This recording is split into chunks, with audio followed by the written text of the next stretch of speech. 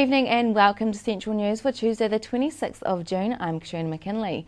In today's news, former Tauranga City Council Chief Executive Officer Ken Patterson was given a private family funeral on Saturday, followed by cremation. The 61-year-old died in his sleep last Sunday night, leaving behind his wife Melanie, son Finley 3, and 3-month-old twins Mackenzie and Elliot. He also has 2 children from an earlier marriage in his homeland of Scotland. Ken's brother-in-law Malcolm John says this is a very difficult time and the family appreciates being given the time and space to mourn the devastating loss of Ken.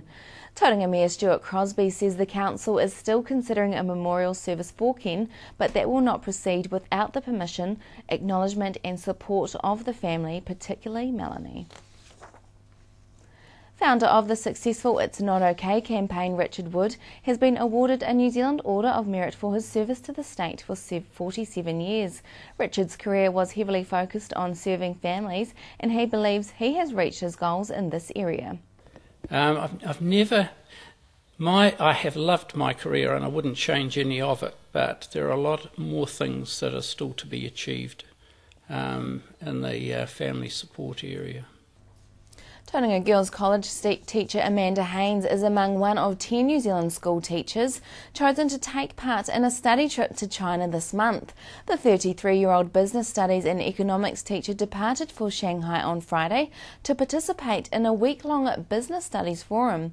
Amanda hopes her trip will provide her with knowledge of the area that she can then bring back to her students, including an awareness of Asia and how Kiwi businesses are trading and coping in the area. Hindu Council of New Zealand is organising the first gathering of Māori Indians in Rotorua in early October. The gathering is set to take place at Tangatarua Marae, which is fitting for this hui as Tangatarua translate to 2 people, strongly symbolising the bicultural nature of those attending.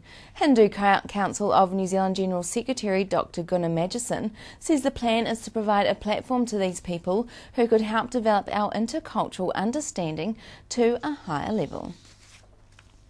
Time to check out the regions, whether the sun isn't lasting too much longer in our regions as showers roll in for your Wednesday. Tauranga dips down to 5 overnight and up to 14 tomorrow. In Hamilton, you don't warm up too much tomorrow with 12 from 4.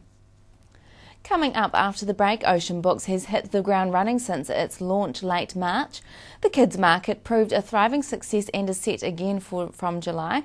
And Tauranga lawyer Bill Holland receives a Queen's Service Medal for his service to the community. Join me after the break.